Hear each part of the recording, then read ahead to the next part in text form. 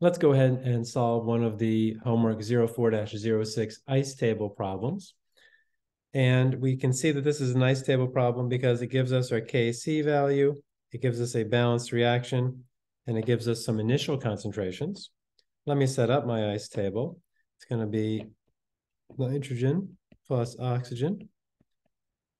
Double equilibrium arrows there, goes to 2 moles of NO. I have an initial concentration for each of my reactants. So let's fill that in.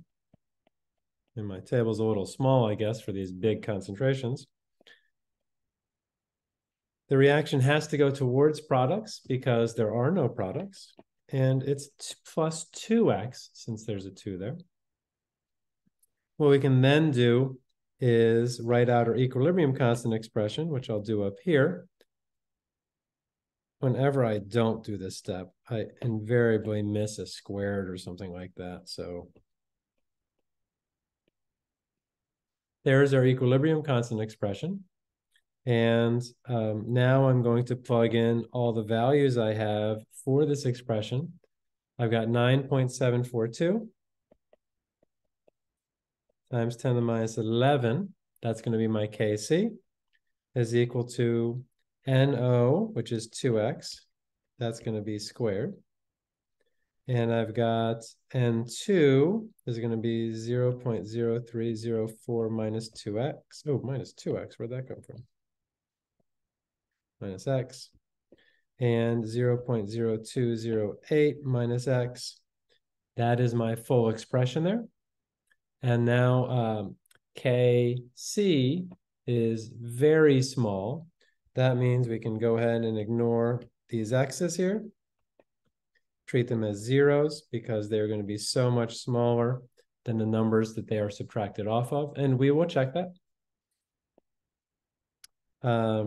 But now when we cross multiply, we're going to have 4x squared. That's what I get from the top of the 2x quantity squared. And that's going to be equal to the 9.742 exponent 11 minus. It's going to be times the 0.0304 times the 0.0208. And I get 6.16 times 10 to the minus 14. Divide both sides by 4. Square root both sides. Let's do that. So divide by 4 and square root. And I get that x equals 1.24 times 10 to the minus 7. Does that look right?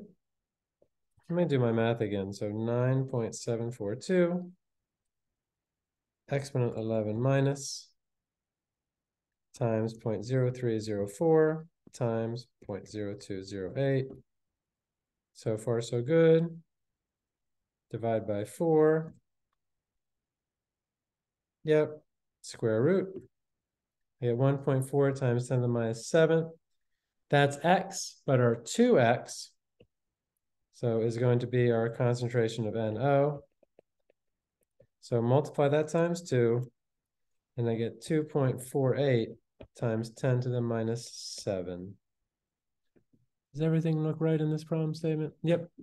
And that will be the answer.